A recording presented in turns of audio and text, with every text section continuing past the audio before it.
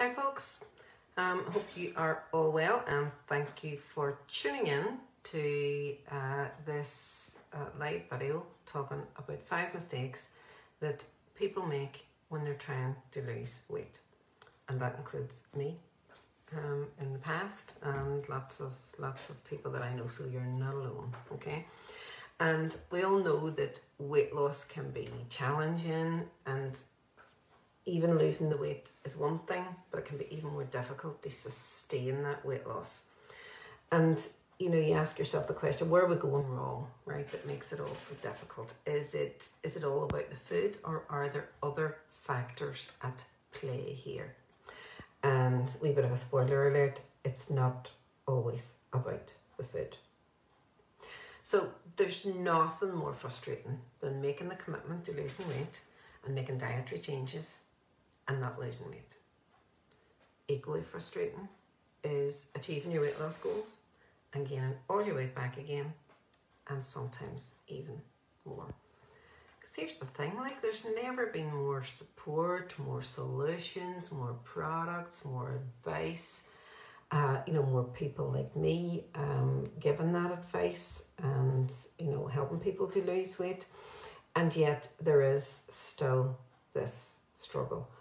One piece of advice I would give to you is, if you are looking for someone to help you lose weight, make sure that it's someone that you know, that you like, and that you trust, that you've investigated them, that you just don't go willy-nilly and cold turkey into this, okay?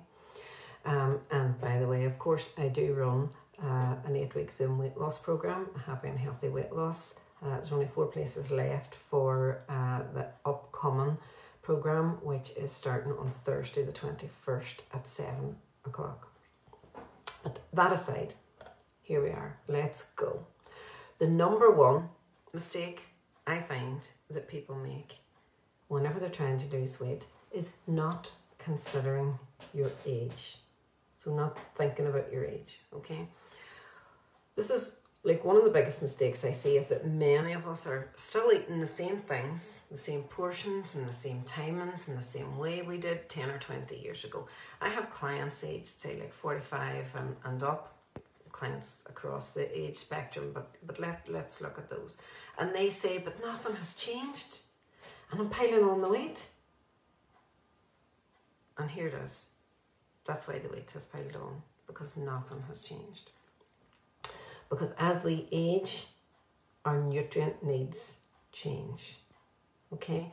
For a variety of reasons. For women in the menopause, the fact that we lose muscle mass, which means that we don't require as much energy, so we should actually be eating less.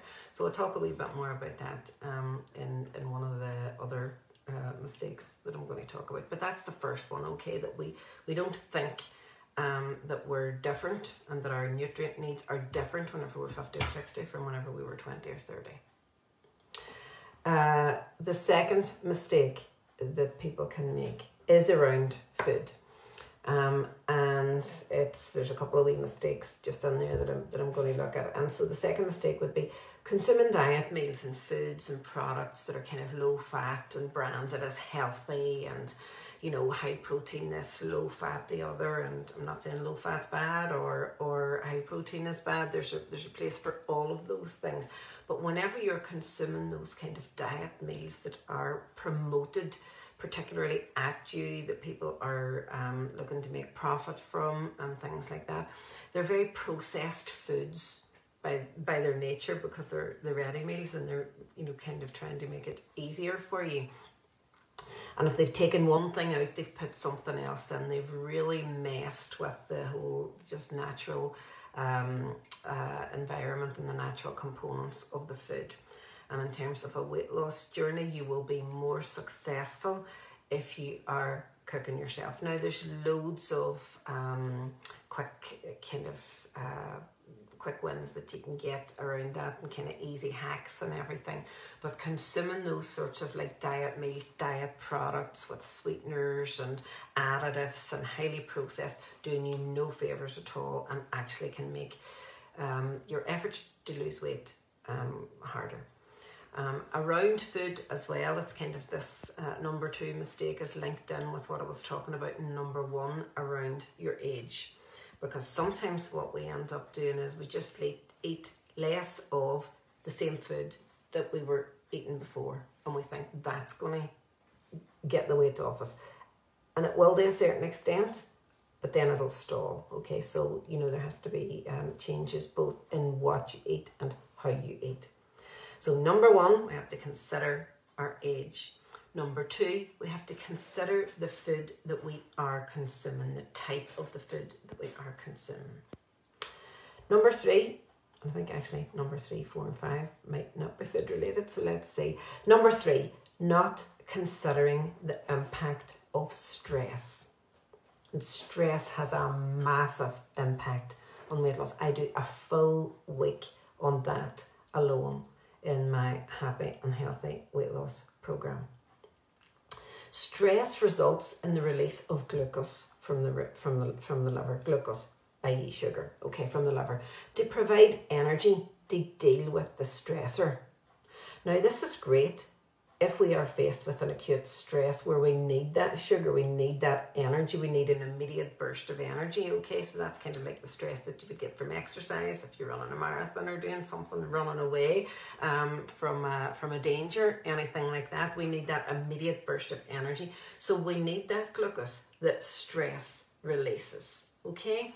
But the same mechanism occurs when we're sitting at our desk, stressed, when we're driving the kids about from pillar to post for all their after school activities or anything like that, when we're having arguments, whenever we just get ourselves worried and stressed, just sitting there still with no need for energy. So that same mechanism occurs. The glucose is released from the liver to provide energy.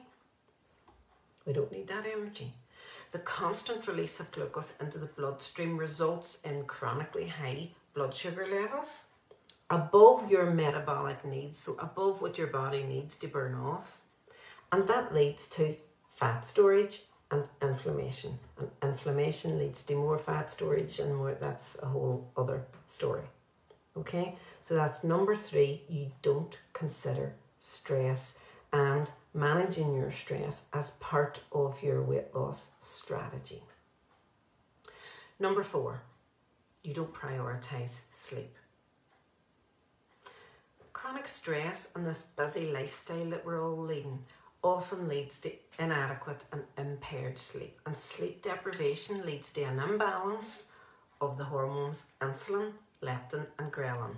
That leads to increased appetite, lack of energy, craving for sugar. Consistent sleep deprivation definitely leads to weight gain, poor blood sugar management, and the development of abdominal fat in particular. So that's non-foodie type things, there's your stress and your sleep. Number 4, we are either overestimating or underestimating the importance of exercise. Now, exercise is important in a weight loss journey, but it has to be enjoyable and sustainable. It doesn't have to be mad, crazy gym stuff. And, even if you have like a chronic illness, anything like that, there's nearly always some form of movement that you can do, even just sitting in the chair. So important, has to be enjoyable, has to be sustainable. And if you end up exercising with the sole aim of burning calories, you're always going to overestimate the amount of calories that you burn, by the way. Enabling you to eat, more or unhealthy foods, then it's just not a good mindset. It is a very kind of diet type mindset that has led us to the obesity crisis that we have at the minute. And it can drive a real disordered eating. So if that's why you're exercising, you kind of want to be thinking about that. And literally last night was week 8 of our Happy and Healthy Weight Loss course, the final one. And we did talk about the different types of activity, why you might be active, and how movement throughout the day is just as important. But exercise, let's look at it just in just a wee bit more detail just for a minute. Exercise can improve insulin sensitivity. and it can build muscular strength. Okay, so now I'm not talking about going and building big mad muscles or anything like that, but this insulin sensitivity and this muscular strength are massive issues for women as we age. We lose between 5 and 10% of our muscle mass every 5 to 10 years after the age of 30, 40, round about then. Okay, so we're starting to lose that muscle mass. And the thing about it is that muscle that we have lost, that just they burn a lot of the calories that we would have been eating. So that's one of the reasons why we have to consider our age, which was the number one mistake that we were making whenever we're trying to lose weight.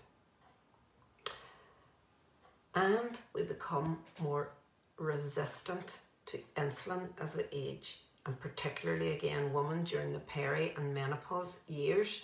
It's one of the complex reasons for weight gain at this time is that our body's becoming more resistant to insulin. When we're resistant to insulin, we are unable to efficiently take that glucose, that sugar, into the cells for the energy. And so it's floating around. It's not going into our cells for energy. It's floating around in our body. And consequently, it is converted to fat. And so as we try to lose weight, there are loads of those factors that we have to take into consideration. It isn't just a case of you eating less of the same stuff that you were always eating. And whenever we're talking about food, and this isn't kind of really a mistake, this is just me throwing me tuppence worth in terms of the type of the food that we're eating. Yes, food is fuel and providing energy, but it's also providing information, the vitamins and the minerals that your body cells need in order to work efficiently at burning fat for you. So that's just something to think about as well. I suppose it's just a plea for you to think about the quality of the food that you're eating. I think I've done 4 mistakes. Mistake number 5 is thinking that one size fits all. Linked in a wee bit with that whole age thing, right? But as you can see from the previous points, one size is never going to fit all in terms of your weight loss journey. We are all different. Even those of us who are the same age, we're all different, right? We have different sleep habits, we have different levels of stress, we have different ways of managing that stress, and that's the important thing. We have different mobility levels, we have different exercise regimes, the exercises that we like or don't like, and we have different foods that we eat or that we don't eat. And then on top of that, we're all different ages and at different stages of life. So one size is never going to fit all. And that's the thing that I try to impress upon clients in the Happy and Healthy Weight Loss course is, here's the information, here's the way that we can do it, tailor that for you, tailor that for you, what about this for you? Do you know what I mean? It's very, my approach is very unique, and it's very intimate and individual, even though it is a group program, but it's because it's a small group program that we're able to make it that wee bit more tailored. So if you're stuck in a rut, take the time to assess the whole picture, not just your food intake.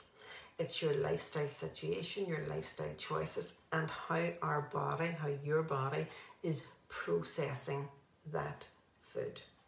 And you can check out my Happy and Healthy Weight Loss program on my website, www.janicetracynutrition.com. I think there's about 4 places left. So you can start on Thursday night, Thursday the 21st, 7 o'clock, pop on the website and see if you can bag yourself one of those, and let's get you on a happy and healthy weight loss journey. So I hope you have a fantastic day, and just think to yourself, what can you do today to make your tomorrow that wee bit better? Bye for now.